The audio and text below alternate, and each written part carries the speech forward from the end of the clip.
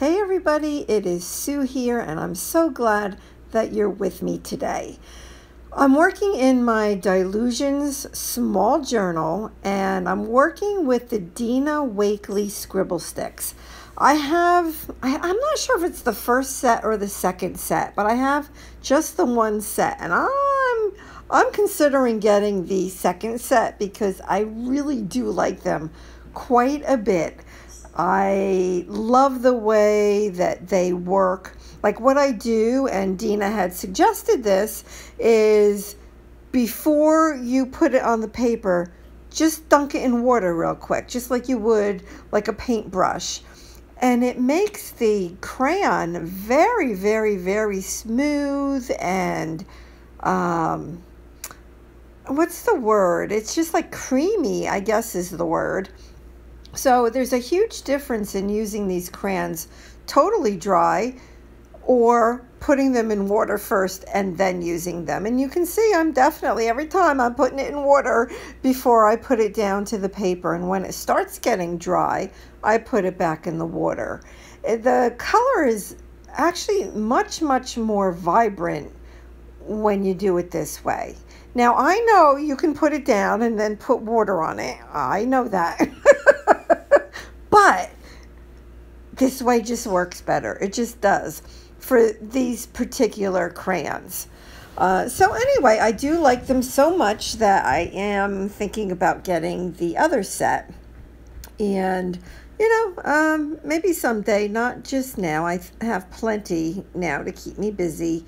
So I'm going to try not to spend any money for a little while. So we'll see how that goes. And I'm using Dina Wakley's, her extra thick gel medium.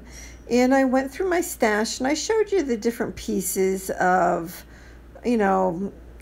like jelly prints and just different ephemera that I have that I wanted to put on this 2-page spread. So this spread that I'm working on, I had done, I don't know what, originally. There was something else on these 2 pages. And I had come in with white gesso and covered it up. But you can still see the other colors there. That's from whatever I had on there before. And I like it. I like having those, little spots of color here and there. And I'm just working with water, with the gel medium, and just putting down, the paper. I'm overlapping. I have an idea in my mind, just a little bit of what I want to do. I'm really just playing around. I'm just having fun, with the different mediums and my stash of like collaging type stuff. Now, with this gel medium, it will make the crayons, the Scribble Sticks react. It definitely will. But it worked out quite well. I didn't really have too much of an issue with that. So, and I tried to be careful. And I'm just going to lift it up here just to show you what I have so far. And I really, really like that so far. And I don't know, I don't know if I saw it on another video, which is very possible, but just that whole vertical thing going on there with all that color, it was just, pleasing to my eye. And I always like to do some horizontal with the vertical. And that's pulling in, all of these little pieces of tissue paper and whatever. So I just continue putting all of that down. And I like how it is looking at this point. And I'm just making sure all the pieces are down. Now this is a piece of like a seam binding type thing, and I'm trying to rip it. It wouldn't rip, which I was really surprised, but I guess because it's the, I don't even know how to explain it. It was on a diagonal. What is that called with material? I forget what it's called. I want to say the grain was on a diagonal, but I don't think that's the right word for material. And so I couldn't tear it. So I ended up cutting it because I didn't want it that wide. And again, I'm going with that whole vertical look, or horizontal at this point. And just getting all that fun stuff down. Because if you watched a video from a couple weeks ago, I showed where I found all kinds of seam binding that my aunt and my grandmother had, because I have purchased their house, how long ago now? 18 years ago. And I'm still finding just so much fun stuff around. And this is just really a paper that I received in a swap, probably from 2014, 2015, from Crazy Island Family. I think it was like a border swap. So that may look like it's printed paper, like a pattern paper, but it's not. Somebody actually did that, drew the lines and everything. And I thought it was perfect because I do like to bring some, black or black and white onto my pages. So there we have the layering going on again. And sometimes I have to admit, sometimes it's a little hard to figure out when to stop. It really is. You really have to have some control. And sometimes I do and sometimes I don't. But since I did cover up some of the yellow and the orange scribble stick, I'm like, okay, well, let me get some color on top of all of the paper that I put down with the gel medium. And I went a little bit closer here for you. So now I'm just getting like I said, the color on top of the little pieces that I put down. And for whatever reason, this was so enjoyable. I just, just play with it. Play with this stuff in your stash, and it was just fun. I totally enjoyed this. I mean, it's not a masterpiece, but I love it. I love it. I love it. So, are you like me where like you finish a page, and like you'll leave it open for whether it's days or a week or even weeks, just so that you can look at it and appreciate it.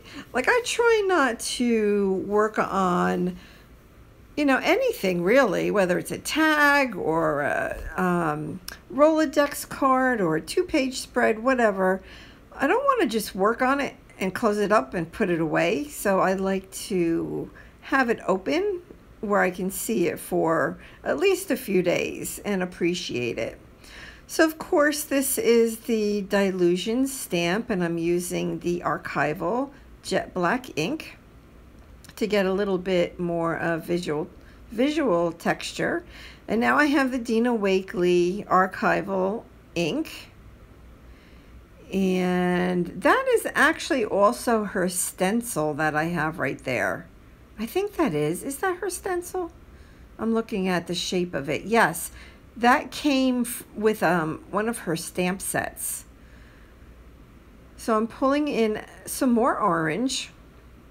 So I have like a lot of lines, right? A lot of straight lines. And now I'm getting in some circular, I don't want to say images, shapes. And that also helps to soften those very bold vertical lines that I have going on in this particular 2-page spread. So I finished that up, and now I have, I'm showing you there. It came from a stamp set. And this is just a piece of, what was it called? Ironing cloth or something like that I also got from my grandmother's stuff, and I just thought it would look really good on here. So I just put down some of the extra thick gel and put that little piece of cloth down. And now I'm going back to the archival ink. And of course that cloth that I put down is way too clean. It needs some stuff on it, right?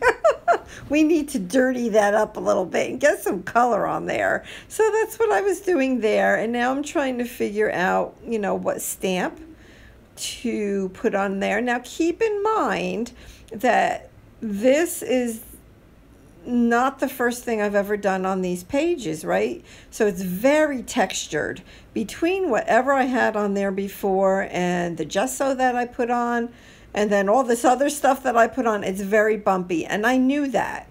So I really pushed hard with this, and obviously it did not come out perfectly, but that's all right. I just went in and filled in certain areas just a little bit, you know, just so it would give the image enough definition to where, you know, it looked like the stamp.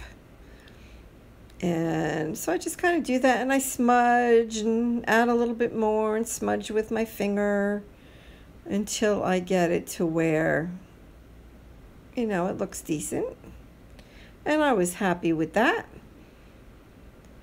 And now, oh, what am I doing? Oh, this is where I pulled the sentiment from that other stamp set with the hearts. And you know what? Let me go look and see what it says. Okay, I pulled out the 2-page spread, and it says, it is love that makes the impossible possible.